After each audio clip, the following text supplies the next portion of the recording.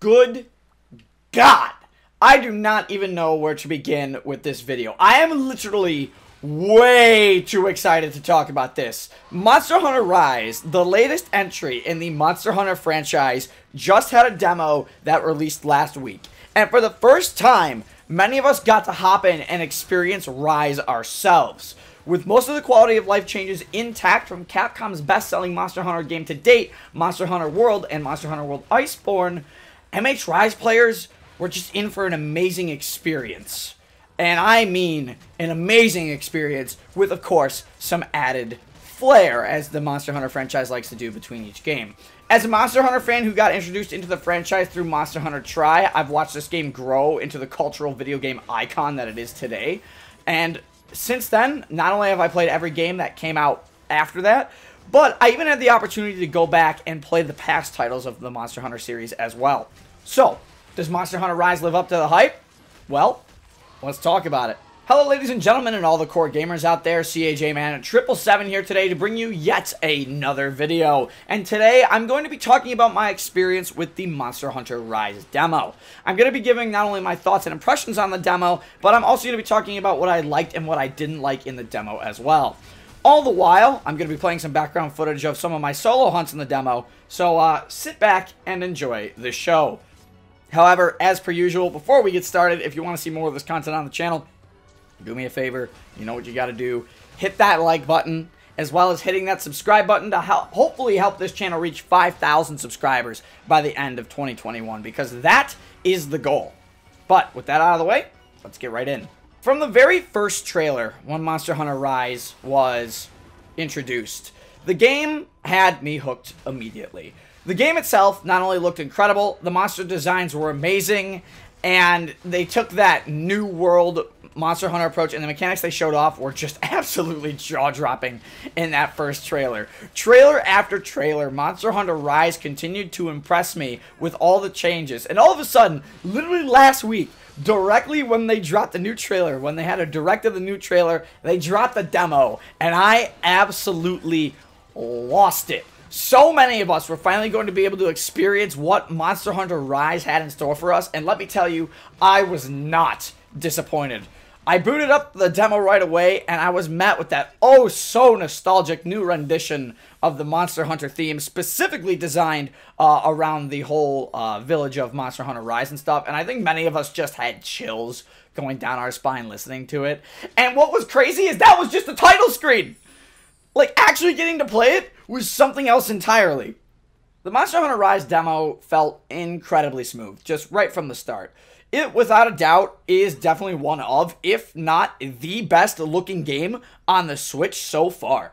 Unlike the other handheld Monster Hunter titles, the Switch was designed to handle all this amazing capability, and it's all thanks to the fact that this game also runs on the RE engine, also known as the Resident Evil engine, and it's just, I mean, that's just incredible. The animations of the new weapon classes, or well, I should say not of the new weapon classes, but of all the weapon classes, were kind of revamped and more fluid than they ever were before, and they were extremely well done. The rendering of objects, even for Switch standards, were great, and the movement overall, oh god, the movement is in this game in Rise is just god tier. And obviously, with Monster Hunter Rise, as many people know, they kind of introduced a new mechanic called the Wirebug, which functions similarly to everybody's, the thing that a lot of people know about, the Clutch Claw in Iceborne. But rather than just being able to be used on the monsters like the Clutch Claw was, the Wirebug in Monster Hunter Rise could be used to pretty much scale everything in the game. And I mean everything in the game. The reason the game is called Monster Hunter Rise is because the title of Rise actually came about because the developers of Monster Hunter Rise wanted the players to feel as free as they could while scaling these vast interconnected environments at their own pace. And the Wirebug, honestly, it allowed us to do exactly that. You were able to free run on walls, leap over massive gaps, use the Wirebug to climb to new heights and reach secret areas, and some breathtaking areas at that as well. I know we only got the one area in the demo, but I've never felt so free in my movement, and the Wirebug also kind of plays a little bit into combat as well. And let me just tell you, it just plain feels fantastic. Never before have any Monster Hunter players felt this free in terms of movement. And honestly, I think this is probably one of the best changes they've ever made to the franchise. Now, as I said, granted, in the demo, we only had the Shrine Ruins to explore, but we've seen glimpses and massive zones of some of the other areas in the game already, from the returning area from Monster Hunter Tri, the revamped Flooded Forest, which is going to be awesome, to this amazing new ice area. I forget the name. It just dropped in the trailer, but that ice area looks really cool. I mean, we've seen glimpses of these zones before, and of course of some of these other areas in the game, and I'm very excited to use the Wirebug to traverse these areas, as well as seeing what other areas they come out with. I can't wait to see if we're getting a desert and a volcano. Usually we do, so I'm keeping my eyes peeled for that. The really amazing part about all of it is, though, is that the Wirebug, through movement, through combat, through anything, it always feels like it's part of the hunter. Whether it's in battle, which I'll talk about in a little bit, or even for just exploring. And honestly, I think the Wirebug is what the Clutch Claw, the Wirebug covers for what the Clutch Claw's weaknesses were. The Clutch Claw to me in World, and granted, I loved World and Iceborne, but for me, the Clutch Claw felt tacked on. It felt like a tacked on mechanic to adding damage and softening potential to the monster. But with the Wirebug, it doesn't feel like that. It's integrated directly into the moveset. So combat, like I said, combat feels faster and everything. It's absolutely fantastic. Not to mention, in terms of being able to move faster, we also get to ride a dog? Hello? Yes, the Palamute, the new Monster Hunter Rise companion. It's just a much better version of the small monster riding we had in World, and being able to not only freely control the Palamute and move at various speeds, it just feels like, again, it was just meant to be there. Your Palamute buddies can also help you in combat against the monsters too, which makes them all the more useful, and without a doubt, they are absolutely adorable. And I love them. It looks so cute. But I mean, this game, in terms of how it's handled movement for everything, I think Monster Hunter Rise has the best movement feel in the series so far. And it even, like I said, it even feels great in combat. As I already stated, the Wirebug in Rise is used for pretty much everything. And as I literally just said, they're also used extensively in your combat repertoire, making them an integral part of Monster Hunter Rise. Unlike previous previous Monster Hunter titles, specifically of ones that people might be familiar with, MHX, known as Monster Hunter Generations in the West, and MH Double Cross, also known as basically Generations Ultimate in the West, the Wirebugs gave our hunters essentially, I guess kind of, they kind of act as the hunting arts in that game, which were basically unique ultimate abilities that you could use at free will. The major difference, though, between the hunting arts and the Wirebugs is that the Wirebugs recharge on their own timer and passively, rather than the players themselves in Generations having to charge a gauge to use the move just a single time. And I personally think this is a great addition because it makes combat more active, it makes combat more fluent. Players aren't having to wait to use this uber powerful move one time. They can pretty much use it whenever they want, provided they have not only the Wirebug charges, but a good opening to use it, because granted, the Wirebug moves, they are very cool, but some of them do leave you with an opening. As many of us know, though, the Wirebug attacks, we're able to leap into the air, and we're able to, like, jump off the monsters and stuff, but the Wirebug on its own can just be used to leap into the air and drop bombs from the sky. Yes, you heard that right. Large barrel bombs can be thrown from the sky. On top of that, the Wirebugs can also hold ourselves above the monster to potentially dodge attacks, or even use a new mechanic that's after you get hit. And the new mechanic, known as the Wirefall, allows you to dodge away after getting knocked back, provided you have a Wirebug charge. It throws us away from an oncoming attack, or you can use it as a counter blow to jump straight back into the fight. The Wirebugs, honestly, are just some amazing tools, and because of this fluidity, the hunting feels smoother, faster, and less repetitive. On top of that, we got a new mounting mechanic that lets us control the monsters and use their abilities to attack other monsters, inflicting them with status and elemental blights, which, by the way, inflicting monsters with elemental blights is a brand new thing that was specifically added for Rise. This is far and away my favorite Monster Hunter game so far, and it's not even out yet. I want everybody to keep that in mind. This is my experience from the demo. But, of course, like all Monster Hunter games, where the game really shines is in the weapons, armor, and combat feel with these weapons, and damn, did that blow me away too. First things first, in Monster Hunter Rise, once again, we're finally getting unique weapon designs for all weapons again, meaning that each weapon in its respective class will have a different design depending on the monster it comes from. Firstly, thank you for this. I know a major complaint of old and new hunters back in Monster Hunter World and Iceborne was the fact that the weapon designs for the most part were just slapped on for scales on an iron or bone weapon, and they just said, here, it's a new design. No, it's not okay. So I'm very glad to have unique weapon designs back from the ones we got in, obviously from the ones we got in the demo. It's very clear that this is going to be that approach as well. Same with the armor. While yes, the armor designs in World for the most part were unique for all armor sets related to the monster, to me they lacked a bit of color to match World's more realistic approach. And don't even get me started on the movie armor, and don't even get me started on the Monster Hunter movie armor and the Monster Hunter movie weapons, because I will fight you. But I will say, it's good to see that this time around armor sets in the armor sets and the world in general, and the weapons themselves, it just feels like the game has more color pushed back into it as well, rather than this realistic and gritty thing. And I'm not knocking on World's art style, but I feel like there was definitely a little bit of a lack of color. Granted, the environments were beautiful, but there was definitely a little bit of lack of color. Although, I'm kind of getting a little off topic here, but like every Monster Hunter game I've played, each specific Monster Hunter title, I've kind of gravitated toward trying out different weapons for each title. When I started in Monster Hunter Tri and Tri Ultimate, the weapon classes I used most often were Lance, Switch Axe, and Gun Lance. Whereas when I played Monster Hunter 4, I played with the Insect Glaive and Charge Blade, which were two new additions into that generation. So what I like to do for every Monster Hunter game is I like to keep my knowledge of weapons vast, so I can basically play anything in Rise, and of course, with Rise, this is going to be no different. Monster Hunter Rise has some wonderful additions of the MH World and MH Iceborne sets implemented into the Rise weapon movesets, which already greatly improved how the weapons felt. And due to this, in the Rise demo, I've kind of been drawn more to 3 separate weapons in particular this time that kind of have adapted their world movesets and made them more unique for Rise.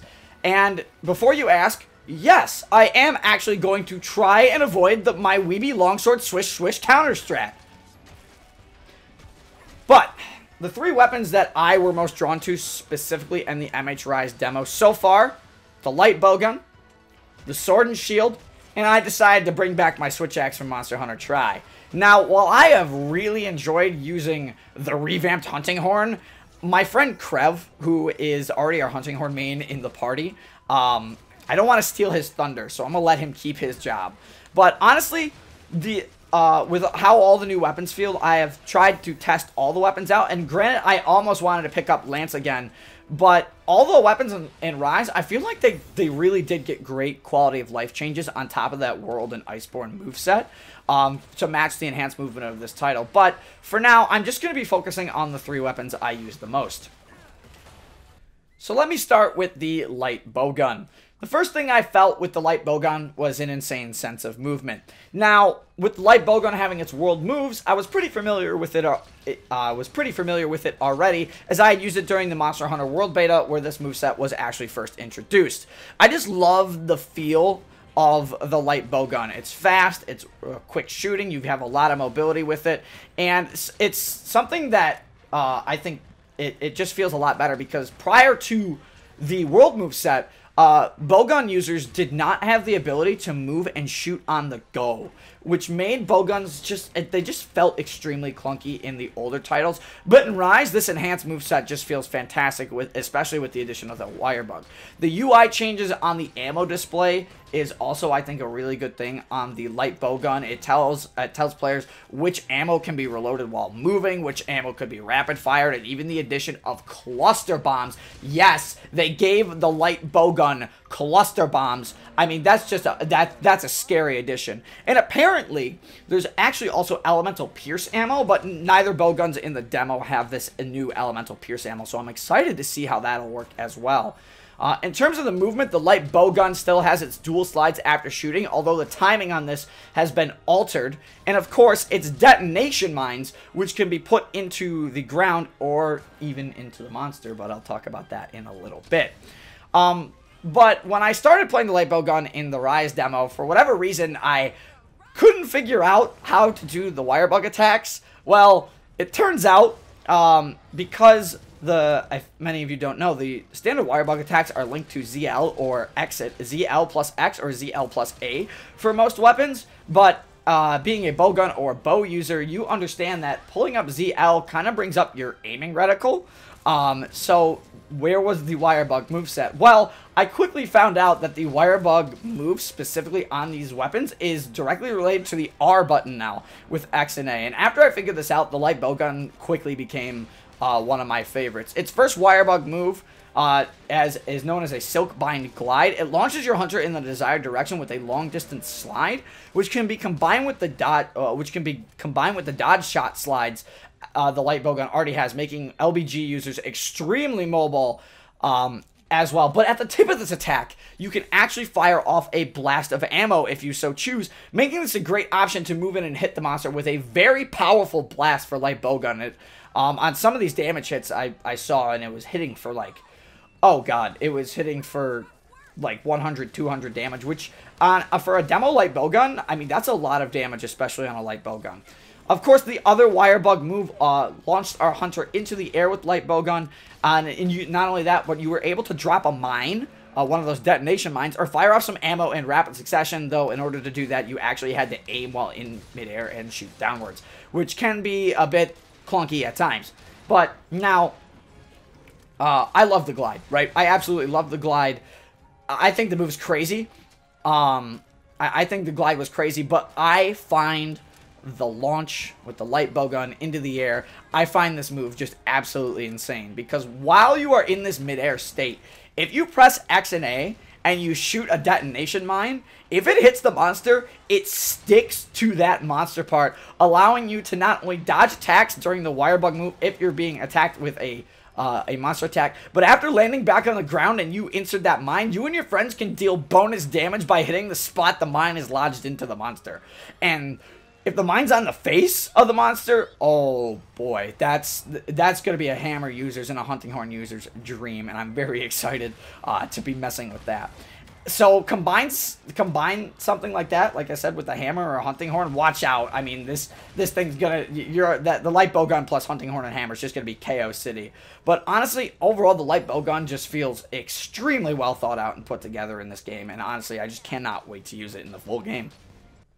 On to the next weapon I think I was really drawn to in Rise is probably the weapon that most people will probably start with if they've never played an MH title before. And that, of course, is the Sword and Shield. But man, what a great weapon for starters and experts alike. Once again, the Sword and Shield has its moveset from Monster Hunter World and Monster Hunter Iceborne, of course with a few changes added here and there. And let me just say, if you are playing Monster Hunter Rise for the first time, or if you've never played Monster Hunter before and you're not used to playing the weapons, let me just say the Sword and Shield feels great in Rise, and you should definitely try it out if you haven't already.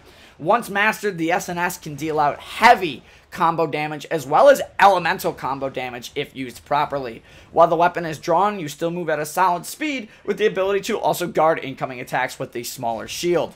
This is the only weapon in the game as well that allows you to use items while keeping your weapon out simply by guarding and then pressing the item use button. While at first the SNS seems like it does light damage, it's in its special moves and Wirebug moves where the SNS really shines.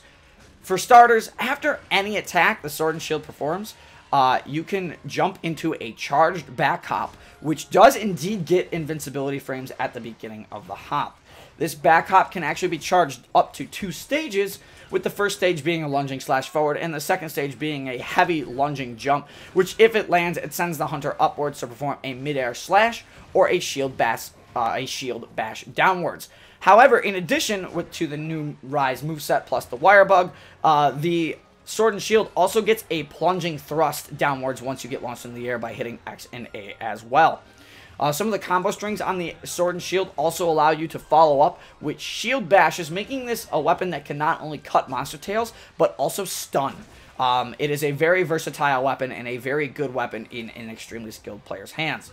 Of course, the bread and butter of the Sword and Shield comes from its very notorious but very powerful move, the Perfect Rush. This move is initiated by pressing X immediately when you start a back hop. And what it does, it is actually a timed series of slashes that get stronger if you press the button with the timing ending after each attack, which ends in a launcher, which can be used into the plunging thrust, a slash, or a shield bash once again.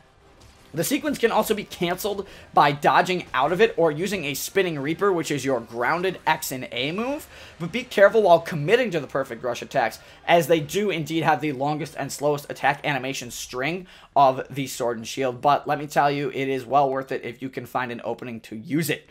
And of course, while guarding, the Sword and Shield also gets a new weapon known as a Guard Slash Counter. Now, the Guard Slash is a move on the Sword and Shield that was rarely ever used. It was just a weak, pitiful slash that was used from behind the shield. But in Monster Hunter Rise, they actually gave it a guard point window. So, if you time this properly while guarding, if you press X, you'll slash from behind your shield, and you'll notice that a slight blue flare will briefly appear in front of the hunter. That brief blue flare is the guard counter window. If it connects by pressing X or A again, you can launch yourself once again into a Perfect Rush combo. Unfortunately, the downside to this Guard Slash Counter is that it does have a little bit of a downside. And the downside for this is that it only works on lightly damaging attacks. If you try and pull this counter off against, say, a Rathian Fireball, you'll actually just end up blocking it instead and not launch yourself into the Perfect Rush. Instead, you will get knocked back. So adding maybe a skill like Guard Up on Sword and Shield might allow you to counter heavier attacks as well. So keep that in mind when you definitely want to play Sword and Shield in the full game if Guard Up and Guard are skills. So it might be something you want to run. Unfortunately, this guard counter at the moment, in the demo, I said it's a very situational move. It has to be used with timing and precision, but it's, as I said, it's incredibly useful if you can get it to work. The Wirebug moves, however, I think for the Sword and Shield are extremely useful. For starters, the first Wirebug move is called Falling Shadow. Falling Shadow is a Wirebug launch forward that if it hits the monster, your character kicks off the monster into an aerial maneuver where you can do one of 3 attacks, which we've already gone over. One is, once again, a plunging shield bash, which does do Wirebug damage for that new Wyvern riding mechanic. The other is an aerial slash, while the final one, once again, is a plunging stab. And something I didn't get to mention about the plunging stab, but the plunging stab actually hits multiple times on its way down, so it might be pretty useful for building up that new Wyvern riding meter, or, you know, even cutting off a tail. As for the other Wirebug move, it is called Windmill, and for those of us who played Monster Hunter Generations, this one is very familiar to us. It's basically the great round slash that the Sword and Shield had in Generations, and this is a move that not only deals the Wyvern riding, deals damage for Wyvern riding and Wirebug damage, but it hits multiple times and makes you invincible at the start of the activation. And because of this, honestly, the Sword and Shield has probably got some of the most generous iframe windows for some of its attacks in the game. And it's honestly been one of the it's always been a very good staple weapon in the Monster Hunter series, and I'm so glad it got just as much love in Rise as well.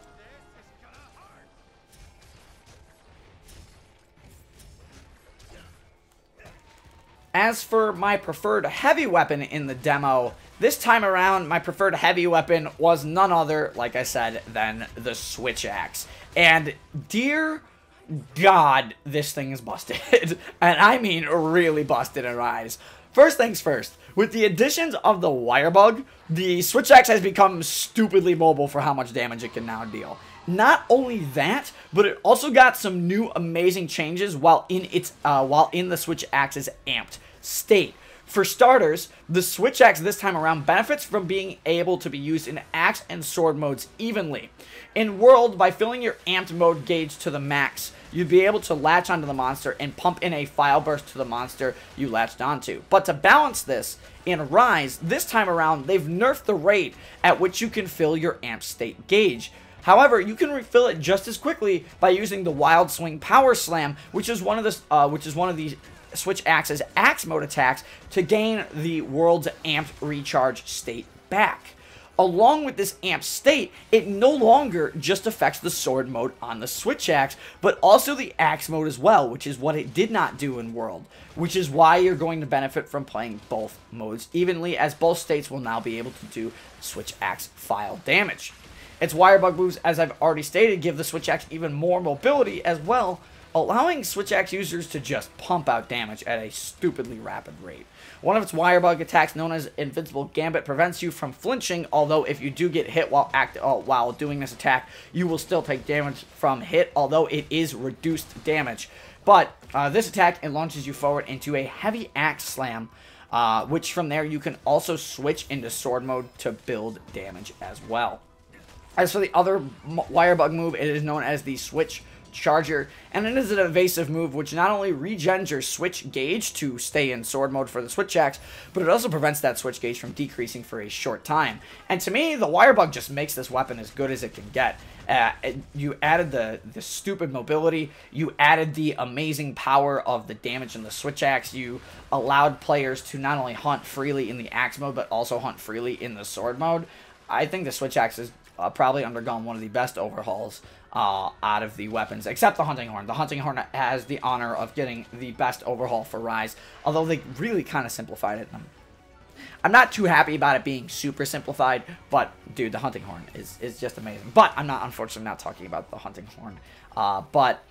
This weapon, the Switch Axe itself, I mean, it's just crazy. And I can't wait to see how crazy it's going to get in the later stages of Rise when you can deal out just stupid amounts of damage.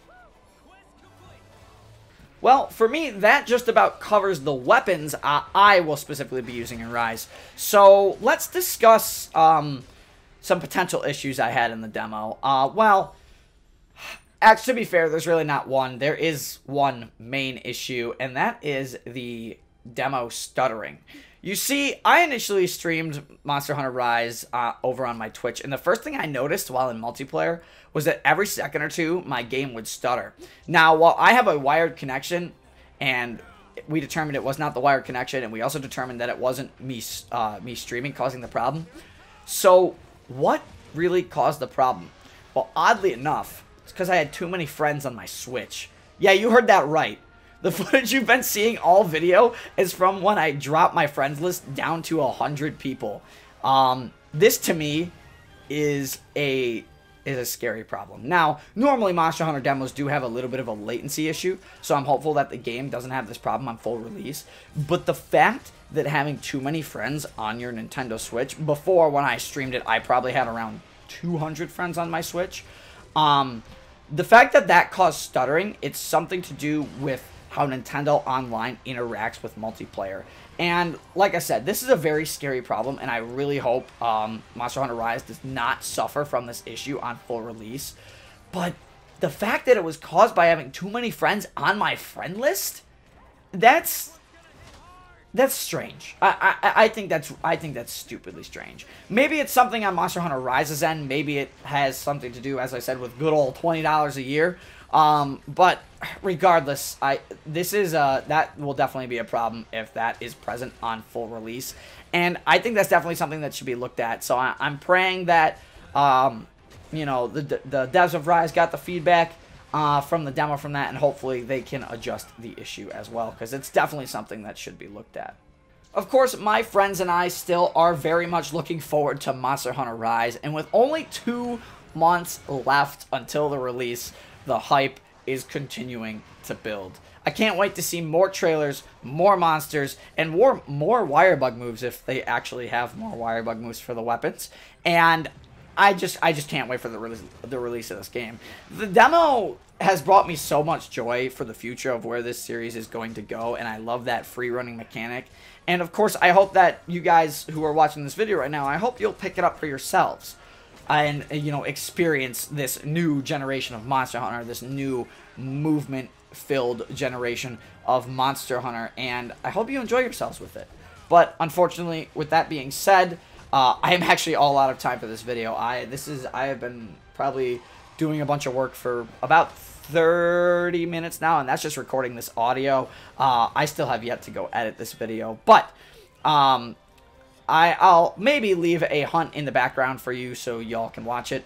But if not, if I don't leave a hunt in the background of the video, I do hope you'll consider liking this video, of course, as well as hitting that subscribe button. But as always, before I go, I have to thank my donors over there on Patreon, MickeyPhorGens, Thomas, and Styleno for their continued support of the channel. And until then, this is CIJ Man 777 signing off. Stay safe, everybody.